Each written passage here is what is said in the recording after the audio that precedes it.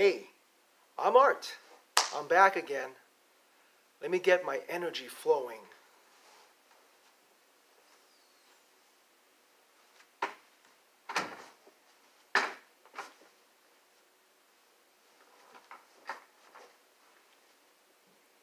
Well, that's it. Now my energy's flowing.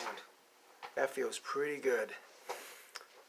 Well, when using Reiki with animals or young children, the healing is different with adults.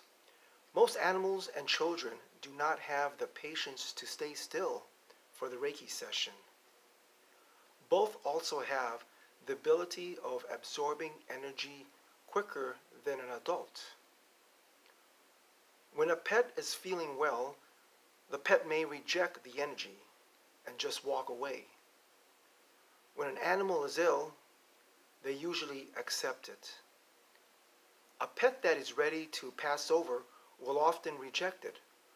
Reiki on babies usually puts them to sleep. To give Reiki to a child or pet, place your hands over them, over the pain area. Reiki will go where the energy is needed. A tiny animal can be held in both hands between your palms. When the pet has had enough, they will get restless or leave. If they need more, they will come back in a few minutes.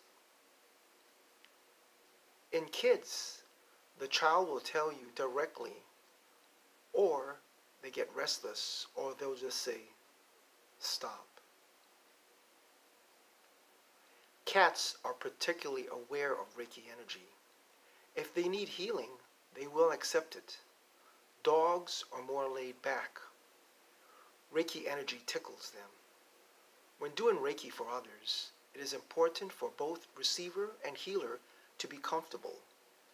The receiver has to lie still, first on the back, and then on the stomach. Put a pillow under the knees if they have a back problem. The session should last at least an hour.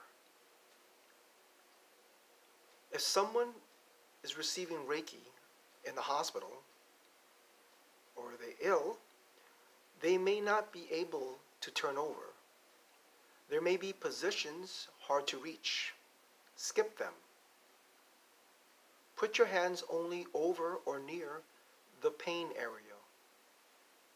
It is best to do a session when the receiver is lying down. You can also have the receiver sitting in a chair.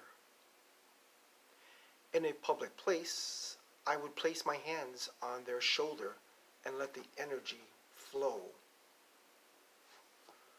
Well, that's it for this week. If you like this video, please share and subscribe and press the bell for weekly notifications. See you next week.